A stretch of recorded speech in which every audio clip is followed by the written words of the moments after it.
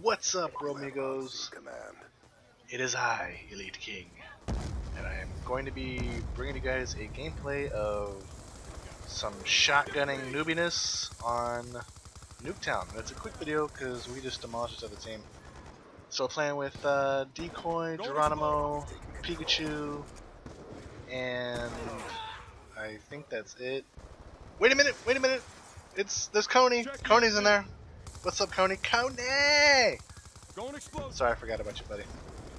Alright, so today's topic of this video is: will Call of Duty return to a Nintendo console? Now, I know not a lot of you naysayers are like, no, it's never gonna happen, there's not enough people, blah blah blah, blah blah blah. So this is my theory on why Call of Duty was discontinued on the Nintendo Wii U. There's two parts to this. So the first part being that the player base is really small, and to the developers it's not worth their time porting over a whole nother game just to, make a couple thousand of us happy. Now the main big reason why Call of Duty was discontinued on a Nintendo console is because the Nintendo Wii U has a different architecture than the Xbox One, 360, PS3, and PS4. I know some of you are asking, well, what's the architecture? What is that about? So the architecture is how a system is built from the ground up, so to speak. And this is where I'm about to steal this care package after clearing out those two guys. I don't have an engineer, and Geronimo's like, hey, you want me to booby trap it? I'm like, sure, why not? Booby trap it. Let's see if we can get a couple kills off of it. That'll be pretty funny. So getting back to architecture. The PS3, PS4, Xbox One, Xbox 360 all have the same similar architectures together. The Wii U does not. And now I'm like under heavy fire. Everybody's around me. And I think they start shooting to this wall right here. Yeah, this part's really cool. Yeah, I just dodged all those bullets. And then the cavalry comes in. Geronimo's triple kill off a booby trap care package. And somehow I get out of there alive. And getting back to the architecture, the Wii U has a completely different architecture base.